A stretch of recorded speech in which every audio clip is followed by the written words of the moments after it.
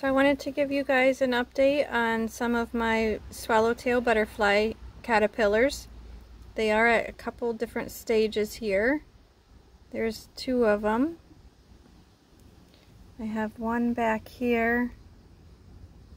He's changing a little colors there. And there's the big guy. And then I have one more. See if I can get him. He's right there at the top. And I just have my dill in one of my cages. I just took, I think I got it from the dollar store. Like, it's for red pepper. And I just put foil on the top, and then I just put the dill right down in the holes. That way the caterpillars don't fall down the holes and drown in the water.